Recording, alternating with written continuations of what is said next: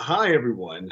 Well, before we get started, I want to thank you all for being here. My name is Frederick, and I'm the author of The Black Friend on Being a Better White Person. So we'll discuss that today, along with some other things about me and the book, obviously. But before we get started, I see that there's a lot of people in here from all over. So I just want to shout out where people are from. First, I see we have people from Chicago, students from California, students from Minnesota, Milwaukee, Raleigh, North Carolina, and Seattle, Washington. Actually, my fiance is from Seattle, so a huge shout out to Seattle for that one. Today we're going to talk about, like I said, my book, but not just, what the book's about, but also why I wrote the book. So I think we'll just jump right in now. So The Black Friend on Being a Better White Person is an anti-racist book. The goal of the book is to teach young people, well, people in general, but especially young people about not just the history of racism and race in America and globally, but some of the daily things that happen because of racism. Oftentimes, these things are called microaggressions. So I'm going to talk a little bit about what microaggressions are, what that term means, and again, why I wrote the book. So let's start out with why I wrote the book. So when I was in school, and I see not a lot has changed now, sadly, but when I was in school, we learned some things about race and racism occasionally. Maybe we would read a book here or watch a film there, but there wasn't much conversation about it. And because there wasn't much conversation about it, there were a lot of really traumatic, hurtful, mean things that people were doing to other students, and even educators were doing to some of their students. Some of them were intentional and some of them weren't. But I truly believe that the more that we know about not hurting each other and the things that we do that could be wrong, even again if unintentional, the less we'll do them, right? So I said to myself, if I write a book that isn't just about the history of race and racism, but more so about the ways in which people can be hurt and harmed by daily instances of racism, big and small, would that give people, especially students, the opportunity to be better, right? And not just be better, but would it give students the opportunity to feel seen, right? So again, let's talk about what those instances are. And like I mentioned before, the word microaggressions. So a microaggression is basically any instance of a trauma or something painful or something wrong that is done to marginalized people. And marginalized people can be people who are Black, people who are in the LGBTQ plus community, women, people living under certain economic circumstances. So it's issues and behaviors happening to them from people in other communities. So let's say, for instance, you take me, I'm Black, and someone does something such as assumes that I play on the basketball team because I'm Black, and they have a stereotype that every Black person has the ability to play basketball, right? As opposed to asking me,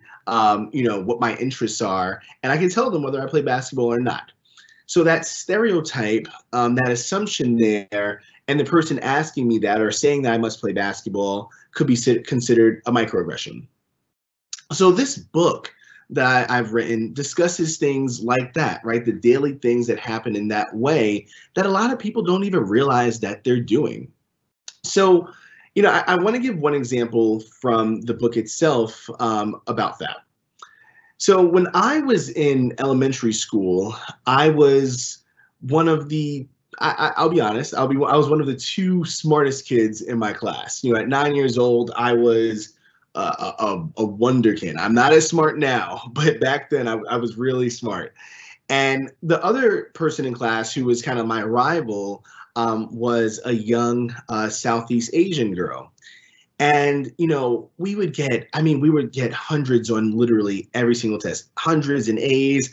And our teacher, she knew that. She had been our teacher for most of the year, and she just knew that we were really good students. We also happened to be two of the only non-white students in the class. So what happened was our teacher, she ended up being pregnant. So she went out on what's called maternity leave. And maternity leave, depending upon what country you're in or what state you're in, is when people who are pregnant get the opportunity to take time off from work or time off from various things that they're doing to rest and focus on having their baby. So because my teacher went out on maternity leave, they brought in a substitute teacher. And that substitute teacher had no familiarity with myself or the other student in class who was one of the top students in the class. So we took a test, and when we took the test, as we always did, we both got hundreds on the test. And when we got 100 on the test, perfect score, the substitute teacher assumed that we were cheating on the exam. And, you can ask yourself, well, why did she assume that we were cheating on the exam? I didn't understand it either at the time. Well, it ended up that she was assuming that we were cheating because we weren't white. And she couldn't believe that the smartest kids in class weren't the white kids, right? Like for many of you, that would sound like an obvious wrong assumption, but for her, it wasn't, right? It wasn't a wrong assumption, but it was a deeply painful one. So what ended up happening was, because she assumed that we were cheating, she made us retake the test. And when she made us retake the test, she actually stood over us and watched us take the test. That's a lot of pressure. I'm sure, as most of you know on here, just taking a test in general is a lot of pressure. But taking a test with your teacher watching you, there isn't much more pressure than that. So I was scared because I didn't understand what I did wrong. I had been getting great grades all year and I got another great grade. Why was I getting in trouble for that? So I did poorly on the test because I was so nervous. And then honestly, I kind of put together, hey, whenever I do good in this class, the teacher doesn't like it and I get embarrassed. So I'm going to stop doing good in this class. I don't want to be a good student when it comes to this class and this teacher. So I did poorly the rest of the year. I didn't know how to explain the situation to my mother. I didn't know how to defend myself, and there weren't really any systems in place for me to go speak to someone about what was going on. So I just kind of kept going with that, right? I was just like, okay, let me just get a lower grade throughout the rest of the year and she'll leave me alone. And that happened until, I went on to the next grade level. But I was looking back on that when I was writing this book, and the reason why I bring that up is because some of you have faced experiences like that, maybe not with cheating, but the assumption that based on who you are, you can't do certain things or you're not supposed to do certain things, based on you being a person who is Black, based on you being Asian, based on you being Latinx, based on you being a woman or a young woman, based on you being anything, right? That people make these false stereotypes about you. So I discuss a lot of that throughout the book because it's important for us to learn, right? It's important for us to learn about not only our differences, but about the behaviors that are honestly holding back all of us, frankly. Before I continue, I've also noticed that there are people from South Wales, Canada, I love Canada, Virginia, Florida, Connecticut, Denver, Alaska, Iowa. Thank you all for being here. Deeply appreciate it. So anyway, back to the conversation about the book. So throughout the book, while I'm explaining some of these behaviors and talking about some of these experiences, I also wanted to make sure that people aren't just reading about my experiences and my opinions. So I invite a ton of my friends to be interviewed in the book. Some of them you might actually be familiar with. One of the big ones is Angie Thomas, who wrote the book The Hate You Give, and most recently the #1 New York Times bestseller, Concrete Rose. If you haven't read Angie's books, I definitely suggest you do. But Angie and I had a very interesting conversation that I think all of you will understand. So if you haven't heard of the term colorblindness, basically I'll explain. So colorblindness in relation to race is when people say, I don't see your race, we're all the same. Well, the issue with that, as it might sound good on the surface, the issue becomes inherently by being a different race than other people, right? Let's say I'm black and you watching this, you're white or some other race that's not black. We all have different experiences. If you don't see me being a black person, it doesn't change my experiences for being a black person. And therefore, instead of actually doing something to support me, you're actually invalidating me and erasing me, frankly, right? If I said, hey, you know what? That teacher that we have, she thinks that I'm cheating because I'm black. And you're like, well, I don't see race.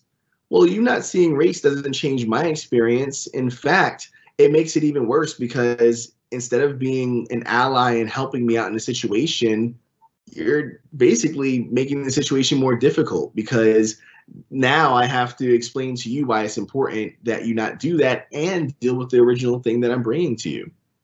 So as I said, Angie and I, we discussed that topic, and she gives a really good example of colorblindness. And again, I think you'll all understand.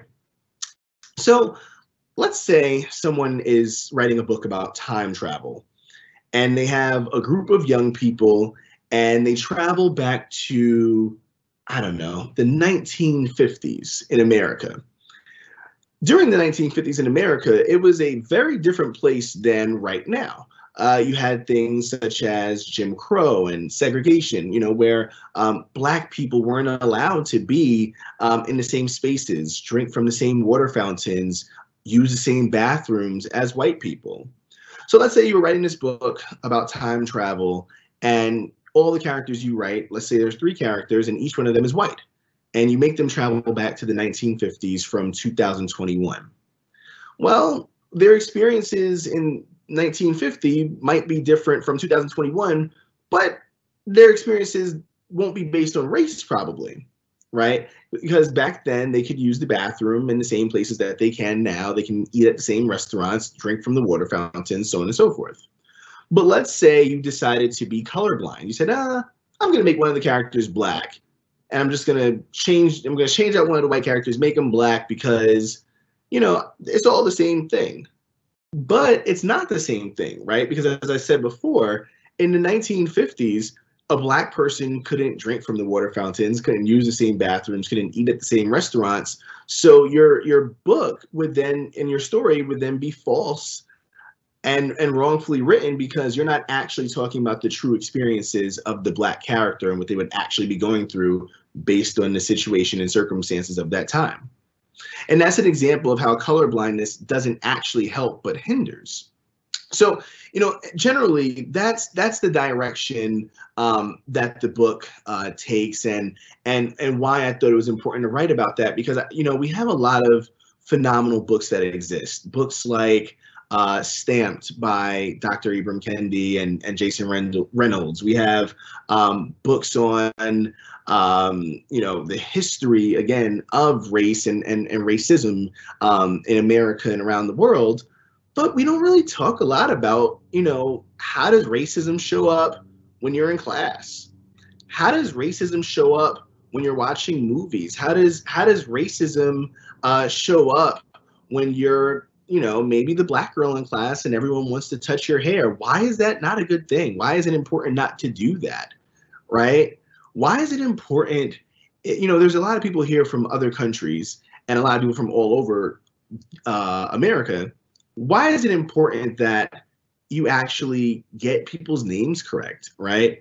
if someone is Southeast Asian, why is it important that you pronounce their name correctly? Well, because it shows them dignity, it shows them respect, it shows them appreciation. And again, the book discusses things like that that a lot of other books aren't. So, I'm hoping that for those of you who haven't had a chance to read the book, that you get a chance, because the focus is on young people and helping you get it right. And for those of you who are not young white people, the hope is that you'll feel seen throughout the book, because I'm sure that many of you, even if you don't realize it, have had some of these experiences where you're underestimated or dealing with traumas in your daily life based on being Black or Latinx or Southeast Asian, so on and so forth, Native American. So I'm hoping that when all of you get a chance to read the book, that you'll not only learn, but again, feel seen as well. So, I can go on forever talking about the book, but I want to eventually get into some questions. I'm sure many of you have questions about anti-racism and inclusion and race in general. So we'll get to some of that. But the first thing that I want to do, that I'm super excited to do actually, is we're gonna take a selfie. As a matter of fact, we're gonna start off with a selfie, because it helps, for me at least. It not only is a good memory for all of us together, but it helps loosen us up, right? These are not easy conversations. This is not an easy topic, but taking a good selfie always lightens the mood. So what we're gonna do in a second is I'm gonna put the book up in the air. Well, not in the air, but I'm gonna hold the book up. And we're going to take a selfie. And what I want you to do is, on Twitter and Instagram, my handle is @FredTJoseph. And, I'm going to share a bunch of the selfies that we take.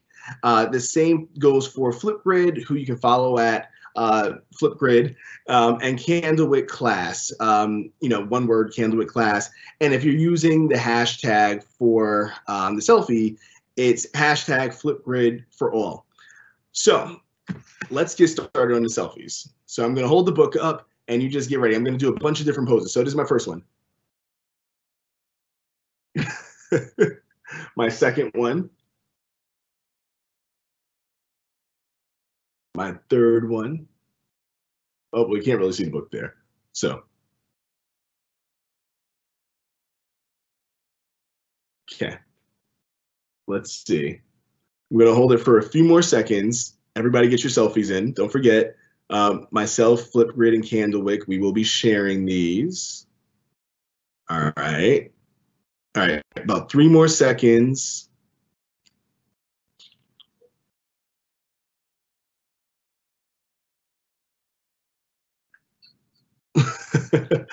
All right, great. So again, make sure that you @Flipgrid on Twitter and Instagram, @FredTJoseph, and Candlewick Class, and use the hashtag Flipgrid for all. And we're going to be sharing these selfies out not only on social media, but I'm actually going to share some of them in a few other materials that I have, and I'm excited to see what you come up with in terms of your selfies. So let's dive right into Q&A, because I feel as though Q&A for me is always more important and just more fun than just hearing me, talk constantly. So let's get to the first question. All right, so Kira asks, in your book, are your experiences displayed in a character? So throughout the book, I use my own experiences, and so there are plenty of characters in it. They're all based on real people and real people from my own life. I've changed some of the names to avoid people being angry about using their names in the book. But all the experiences are displayed through characters that I've basically known in real life. Okay, question from Nancy. You mentioned Stamp by Ibram X. Kendi and Jason Reynolds. How might your book align with theirs? You know, it's interesting. I think that if there was a process, I would read Stamped and then I would read The Black Friend. Because I think that Stamped, again, gives historical context, right? Stamped discusses the ideas of race, right? The history of race, like as Dr. Kendi says, racist ideas and how they came to be. My book is about the daily manifestations of those racist ideas. So if we know that slavery existed, right? But then how does slavery end up having a through line to the classroom, right? Or to our experiences as young non-white people, right? If we say like, oh, we have to do something about police brutality and here's the history of police brutality. Well, my book discusses the actual experiences of those dealing with police brutality in nuanced ways, right? And in a specific example, they weren't really police officers, but me dealing with over-policing from security guards while trying to do something as simple as, go to the mall. Though in that one experience, I was doing a little bit more than going to the mall, but you'll read the book. So Kira asks, what made you choose that title?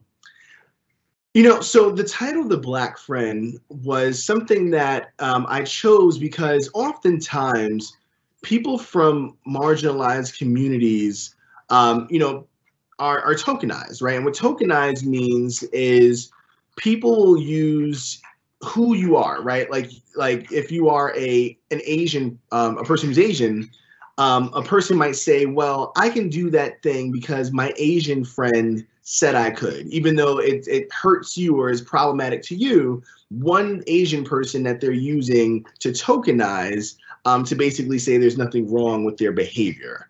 And that happens a lot of times with Black people, where non-Black people will have a Black friend, and they'll use that Black friend as a shield for criticism about their behaviors. So I said, well, what if you did have a Black friend, but that Black friend was actually focused on you getting things right? That Black friend was actually like someone good in your life who was making you, make positive change. So that's where the idea and the title for the book came from. Ken asked, while being colorblind isn't a good thing, how do you deal with the concept of race when talking to someone who is literally blind? Well, that's interesting because I think that in my experience, even a person who is blind, has learned over time, if they're a certain age, what race is, right? And that in our world, there are people who have different experiences based on their race. So them being blind and unable to see someone's race doesn't necessarily change the fact that the person who's experiencing the things based on their race any different, right? So if I was talking to a person and like, well, I don't see that you're Black because I'm blind. Well, it still doesn't change my experiences. So you acknowledging that I'm Black is still an important thing if you're non-Black. So either way, it doesn't necessarily change the direction of the learning. Question from Miss E. The example you gave about your rare good experience with a white family, Tyler's family, was helpful to this white person. Another example of what you should do. An example. I'm imagining that the example is what you should do. Sorry, the question throws me a little bit. So Miss E, if you want to reframe the question, one of the moderators will choose the question when it's reframed a little bit. It could just be me reading it in the wrong way. Question from Heidi. What gives you hope during challenging times? P.S. Thank you for your service as a writer. Well, thank you for that, Heidi. What gives me hope during these challenging times is honestly young people. I think that there is hope because the generations that are coming up after me, I mean, you're all so brilliant.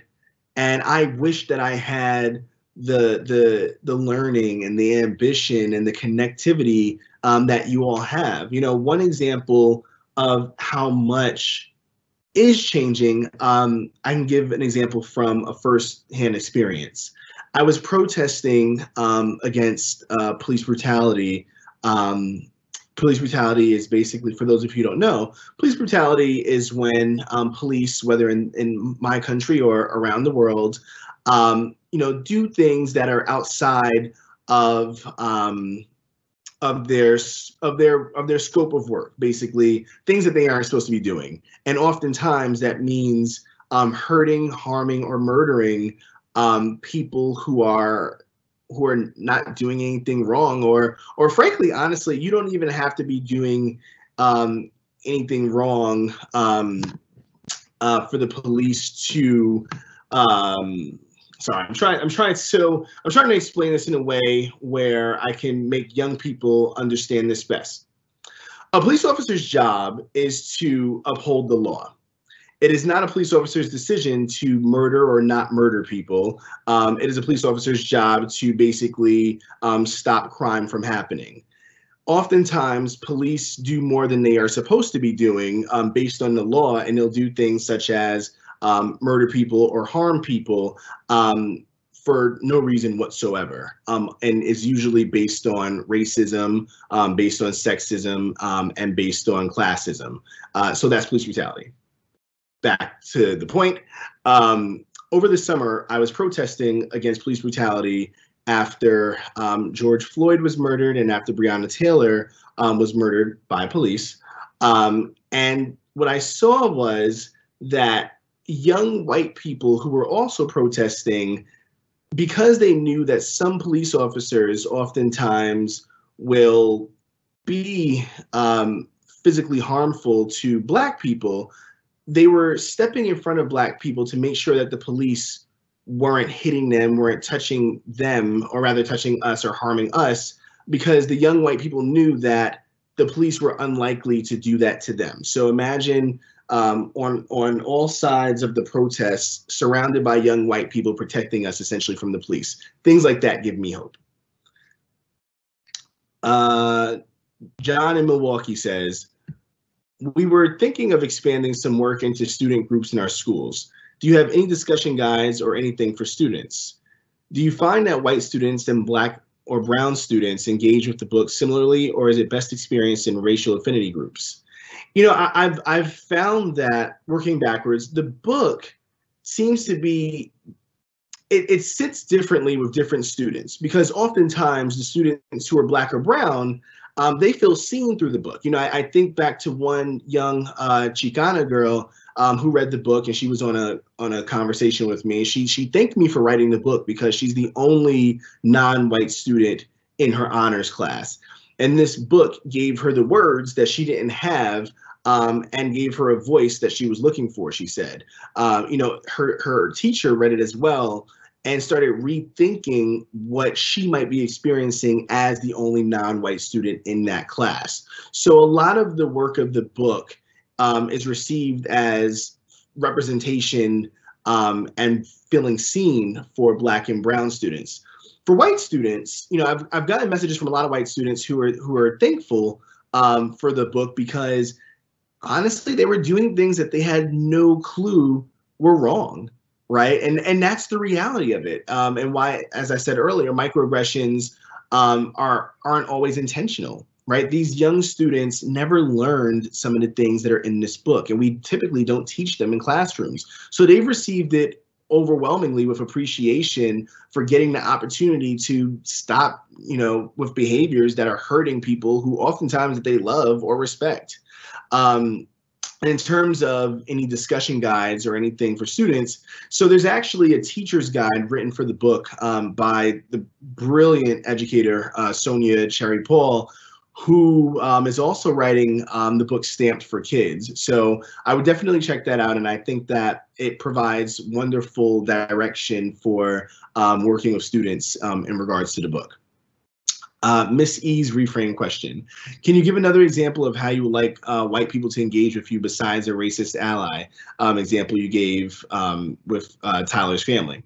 Yeah, so, for me, in the book, I discuss this idea of being an accomplice as opposed to an ally. And I'll explain that right now.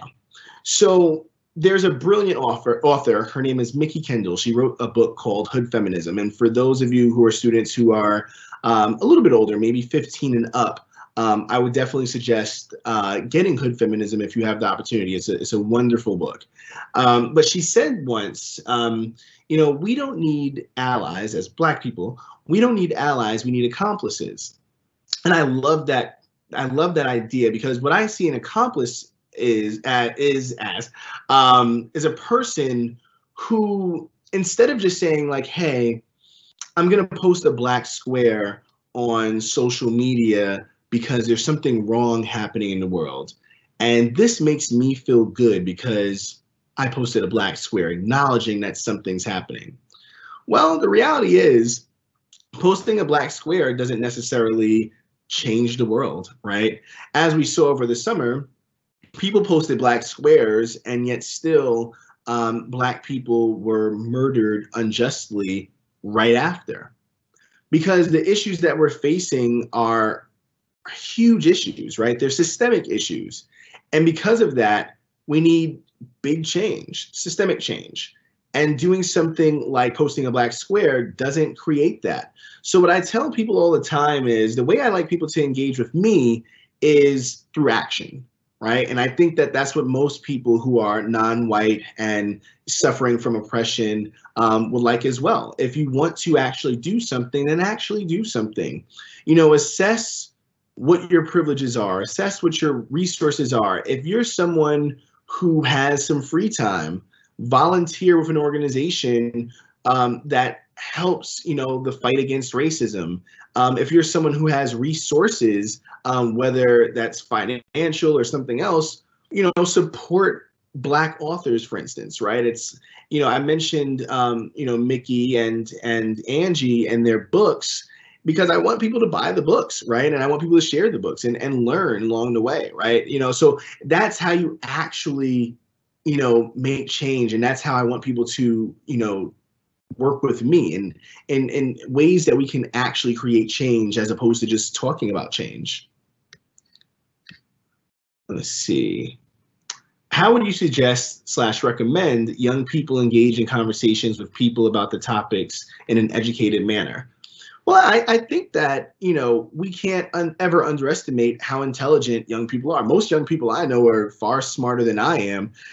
So I think give young people the tools to learn, and then the engagement from that is pretty easy, right? Like if a young person has read my book, I am 100% sure that the conversation that we have post reading my book frames itself. And I think that in an educated manner, again, you just have to give them the opportunity to become educated on a topic. So it's up to us as adults to create the work and put young people into positions to have said educated conversations. We have to make sure that they get educated. In your book, do you talk about recent experiences?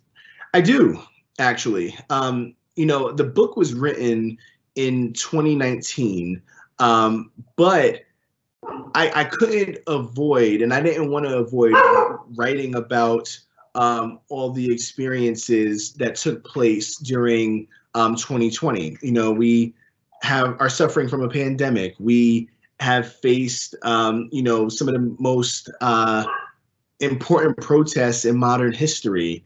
So on and so forth. So I discussed some of that. I went back and wrote a preface about all of that in the form of a letter to my now 9-year-old brother, who my book is also dedicated to.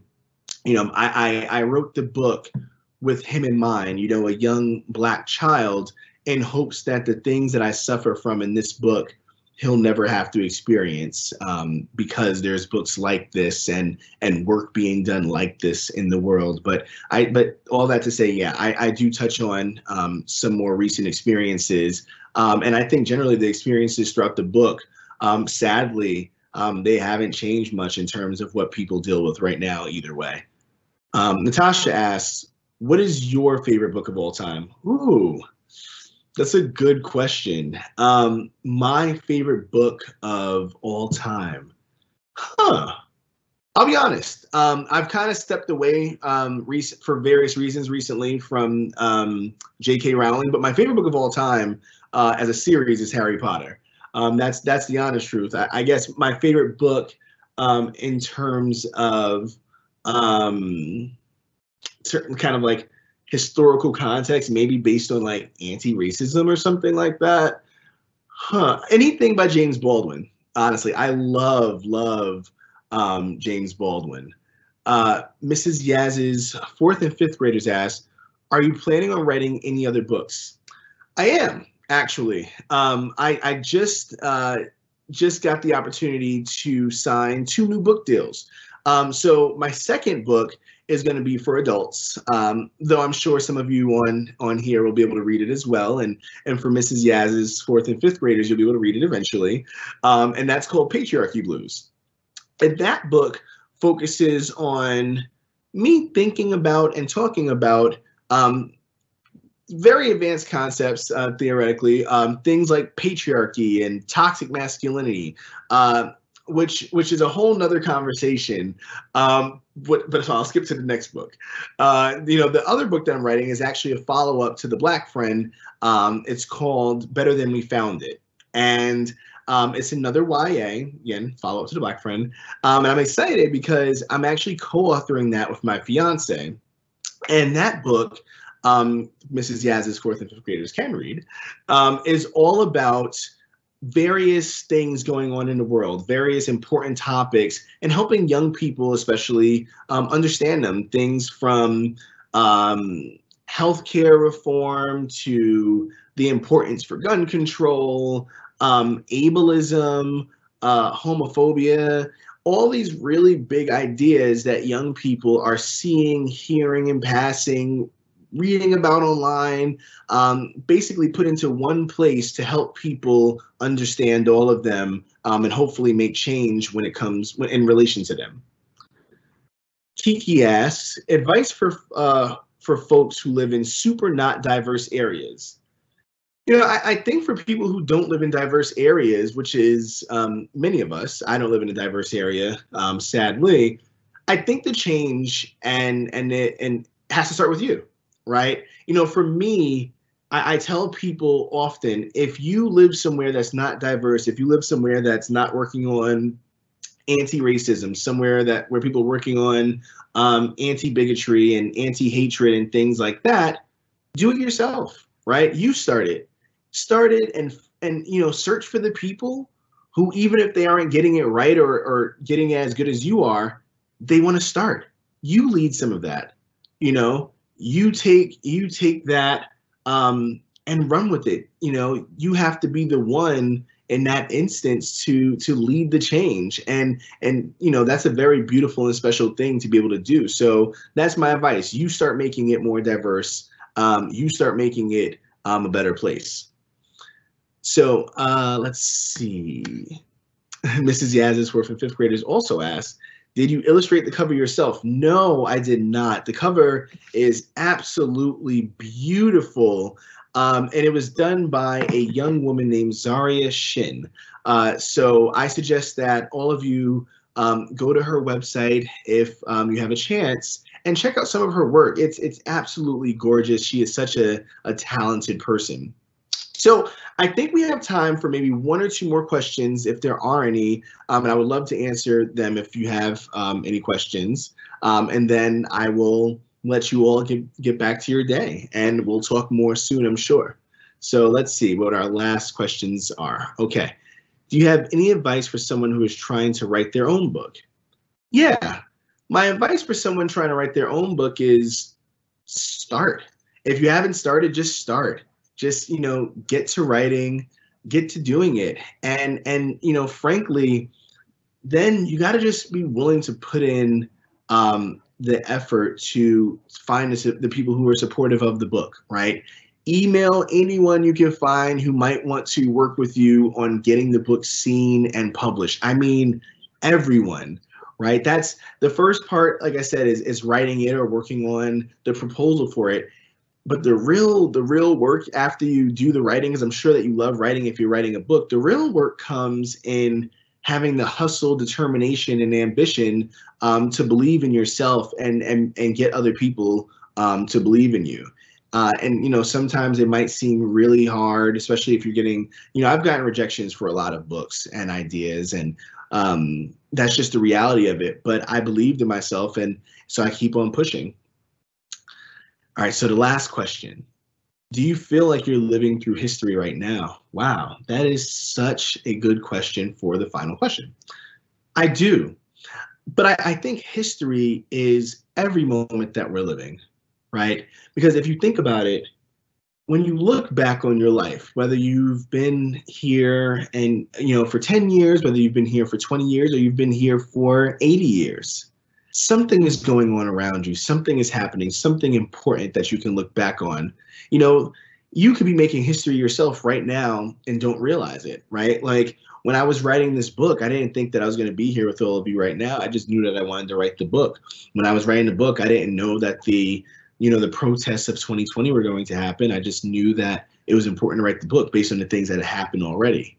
So I think that history is constantly happening, but I think that, specific to this moment is, it's different than any moment that we've been in before, right? There's a lot of things taking place. I mean, we're living through a pandemic right now, and, it's important that we're all be safe. By the way, if I haven't said that yet, make sure that you're wearing your masks, make sure you're social distancing. But even just living through the pandemic, this is something that we haven't had something like this happen in over 100 years. So this is definitely a historical moment, and it's that type of, or these type of moments that call for us to make historical change, and that's what I think this book is all about, and why I'm so happy that the Flipgrid team has brought me on today, because this is all about us making the changes that are necessary, for us to live through better history in the future. So again, thank you to all of you for being here, and thank you to the Flipgrid team. These have been excellent questions. Make sure you all check out Flipgrid and go to the Flipgrid Discovery when you do check out Flipgrid, where they have different classes and education modules and things like that, where you can learn more, not just about this conversation and the Black friend, but plenty of other important things as well. So with that being said, I bid you all goodbye.